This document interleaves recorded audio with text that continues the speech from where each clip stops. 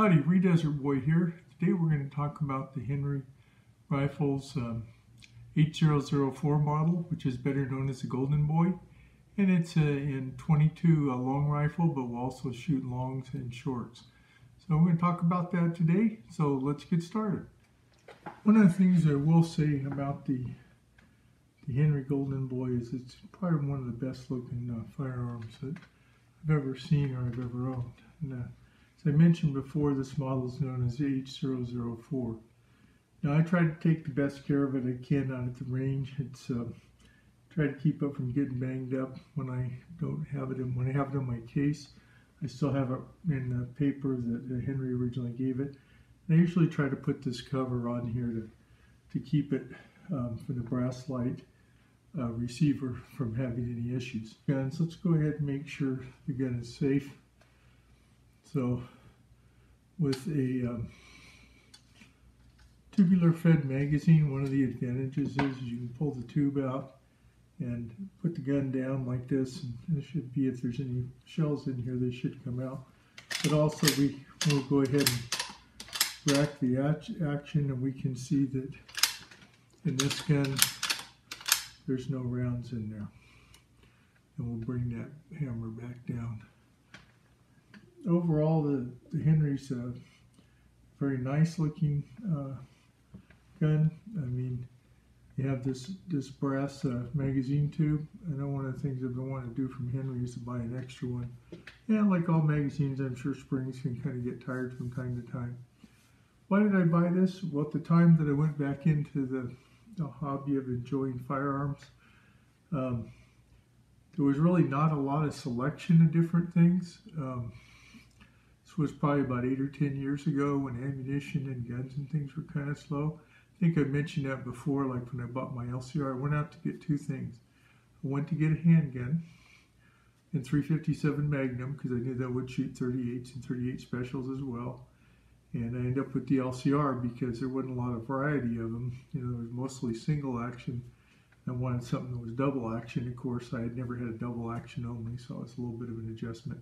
But in the long run, that's turned out well because that makes a great concealed carry option, as I've talked about in other videos. But sticking back to the Henry here, as I said, well, you got to have a 22, right? And I never was a big aficionado necessarily of lever actions or, you know, Western lever actions or anything. But I tell you, when I saw this one and I handled it, I was like, you know, I really like this particular design. You know, just something about doing the lever action that's really special. Now this has a brass light receiver, is what they call it. The actual butt plate is made of brass back here. Of course, it has very little recoil, so you don't really feel that as much as you would if it was a higher caliber gun. You'd really feel it. It's got a semi-buckhorn sight here, and maybe we'll take a couple of other up closes of it here in a little bit, but basically if you were to look at it, you'd see that there's a diamond, a little diamond there to help you align the rear sight, and it's fully adjustable.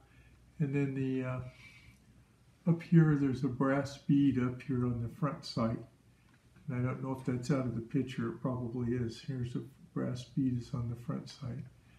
Overall length of this is about 38.5 inches. The barrel's 20 inches, and if you notice, it's octagon blued steel. The magazine below it holds 16 rounds of 22 long rifle, or about 21 of shorts. It's got a rate of twist of 1 in 16, and it's fairly hefty for a 22. It's 6.75 pounds according to Henry. Also, you know, one of the things to be aware of is many of them are drilled and tapped for a scope nowadays.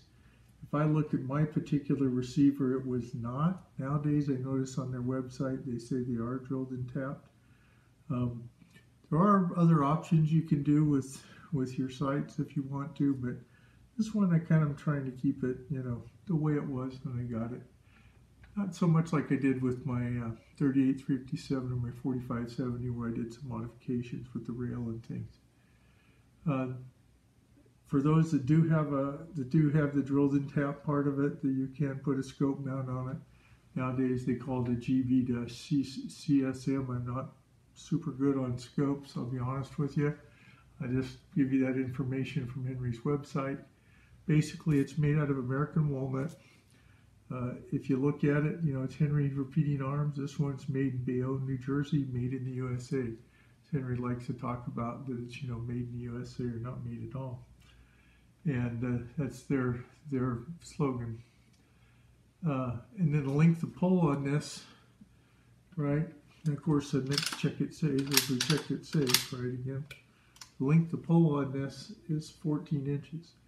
And they do make rifles that are youth rifles. They make them that make one called an Evil Roy where the barrel's a little shorter and it's more of a silver finish and it's kind of a cool looking gun. Some people like, I have some family that, you know, my daughter, her breach and things like this. And this 22 for somebody who's not a person that maybe has a big reach or likes something that's kind of heavier in the front, because this barrel does get a little heavy for it, being a 22.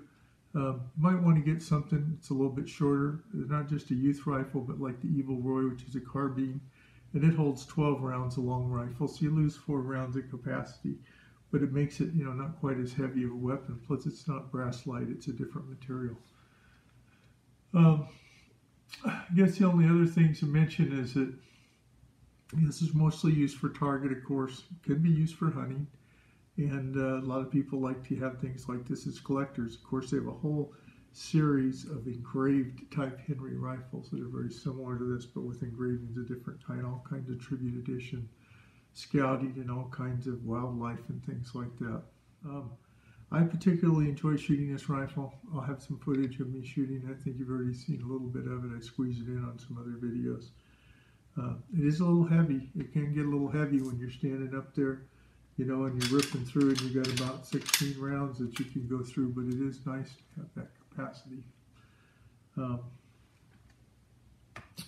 Other than that, I don't know much what else to say about it, you know. When you go to load these, they have a cutout here that you can put your round in, and your round slides down. And then what you want to do is you want to make sure when you're doing that too that the action is closed. Usually with this, of course, I wouldn't let it drop like that. If I had ammunition in there, I just slide it in gently, and then I would twist it, and it locks right here. Then, of course, you're ready to go. I haven't shot any 22 shorts or longs in it, though I do have some. When I got this gun, the 22s were so short on supply, the only 22s I could get were shorts. So I thought, why have a 22 with no ammunition? So I bought some. It's the only reason why I have any at all.